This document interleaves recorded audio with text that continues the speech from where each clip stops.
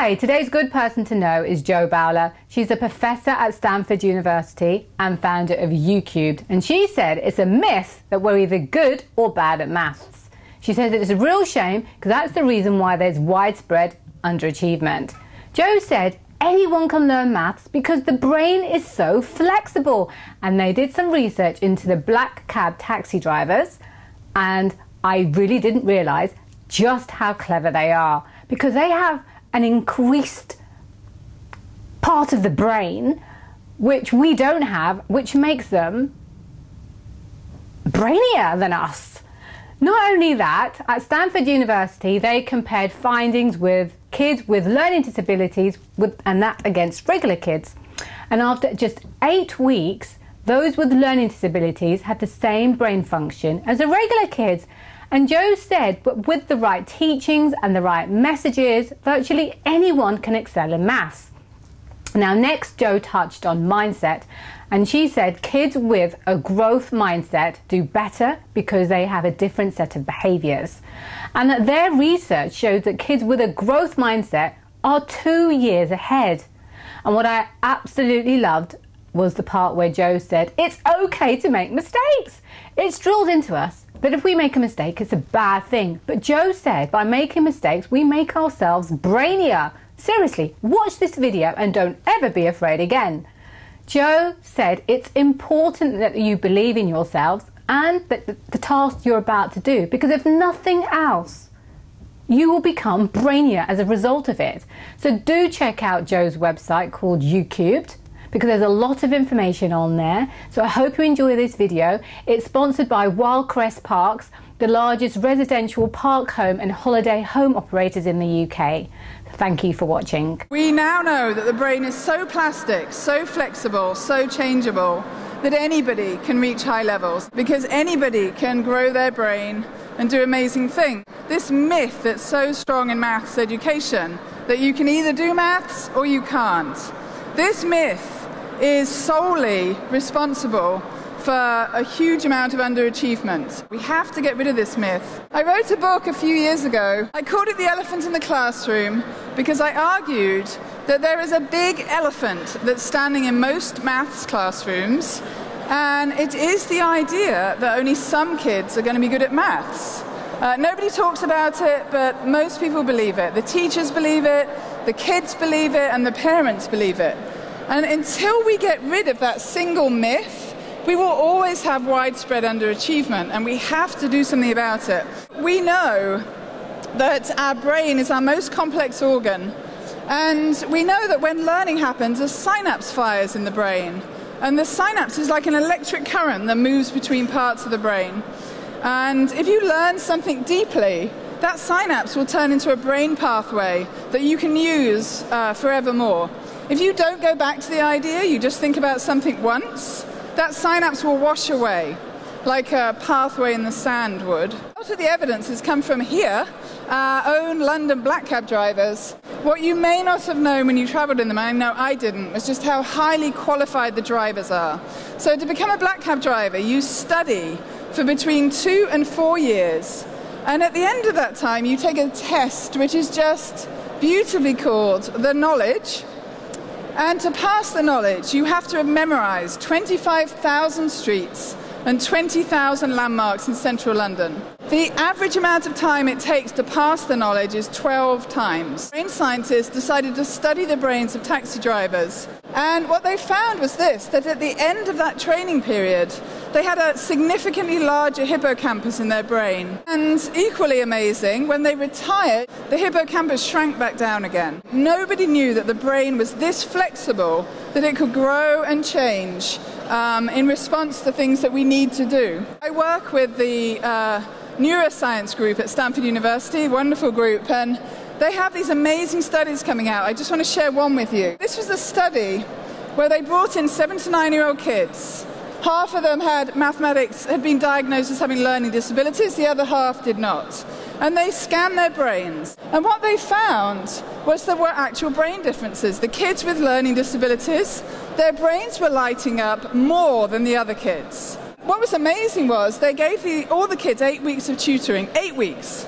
And at the end of that time, they had the same achievement as the other kids and the same brain functioning.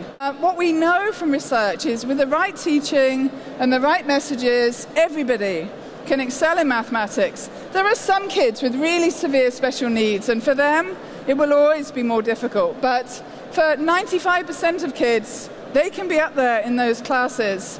And we urgently need to shift teachers' ideas, parents' ideas, in this country, politicians' ideas about who can achieve in mathematics. And this particular practice of deciding who can and who can't when they're in primary school and then teaching them to that level is an absolute travesty. It goes against all we know. It's amazing how many teachers have said to girls, don't worry, you don't need to be good at math. Math isn't your thing, don't worry about that.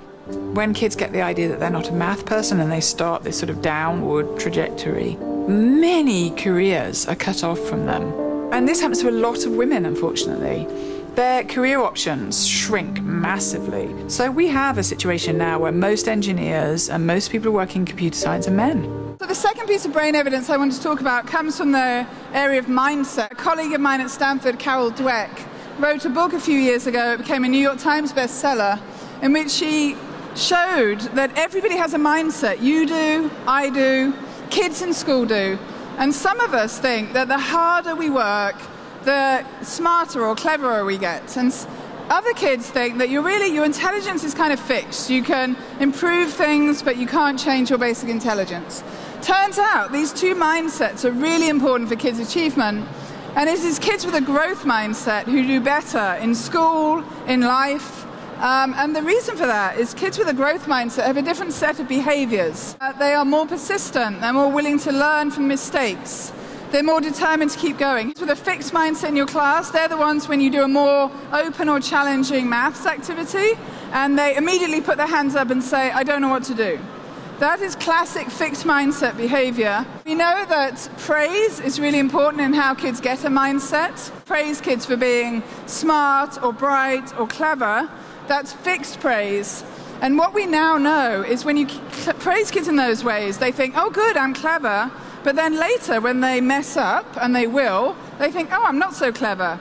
So it's very important to praise kids in terms of what they've done rather than their cleverness. You can say to kids, it's great that you've done that, I love that you've learned that, but not that fixed praise. High achieving girls, they are the biggest group of kids who believe that you're either smart or you're not, and it is the reason that fewer girls take STEM subjects, because if you've been told you're smart, what we know is kids become very vulnerable. They don't want to give up that label, so they don't go into more challenging areas. I work with the PISA team now in Paris, and we have data from 13 million kids worldwide. We have analysed the data, and the lowest achieving maths students in the world are those who take a memorisation approach to maths. The highest achieving kids are those who think maths is a subject of big ideas and connections.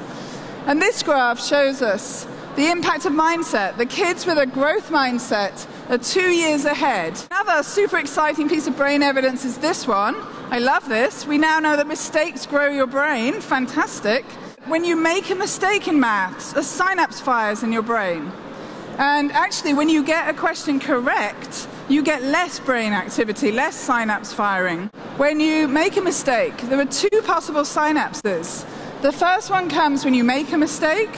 The second one comes when you become aware you've made a mistake. Your brain grows when you make a mistake, even if you don't know you've made a mistake, because that's the time when your brain is struggling and is challenged. The times that we're stuck on something, we're struggling, we're having to think really hard, are the best times for your brain to grow. They are the times your brain grows more than any other. These are brain scans that show heat scans from the brains of the people in the study. And what they find is the people with a growth mindset, their brains literally grew more when they made a mistake than the people with a fixed mindset. And so what this really tells us is this. It is so important that you believe in yourself. If you go into a situation believing in yourself, thinking, I can do this, I'm going to keep going, and you make a mistake, your brain will grow more than if you go into that situation thinking, I'm not going to be able to do this. So the beliefs you hold about yourself are extremely important. The final piece of brain evidence I want to share with you is this one. When chaos theory came out, they talked about the butterfly effect, how a butterfly flapping its wings in one state can cause a hurricane in another because of the cumulative effect. When mothers tell their daughters, I was no good at maths in school, their daughter's achievement immediately goes down. I see research studies all the time, but this one totally shocked me. Hundreds of students, and they all wrote an essay in high school English. Half of them they were all given critical diagnostic feedback from the teacher. Half of them got an extra sentence put on the bottom by the researchers. The teachers didn't know who got the sentence.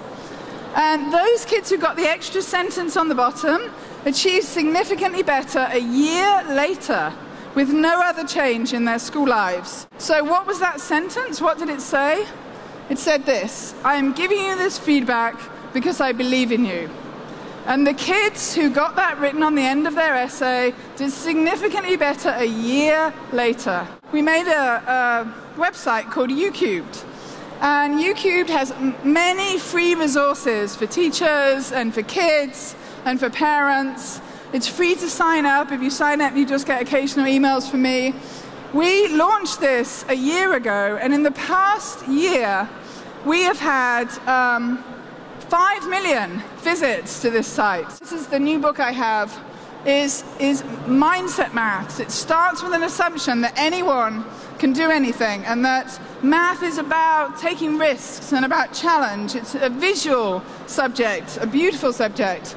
Jo is an absolute inspiration. I was one of those kids that was told I was crap at maths, and I believed the teacher because I just didn't get it. But guess what? I'm doing it now. I'm going on to YouCubed and I'm learning maths, and I feel so empowered because I'm fighting the fear that I always had that I was crap at maths. So do check out her website, even if you're not a kid or a parent, but just you have a fear of something, conquer that fear and go forward. I hope you enjoy this video. Please subscribe to see more, and thank you for watching.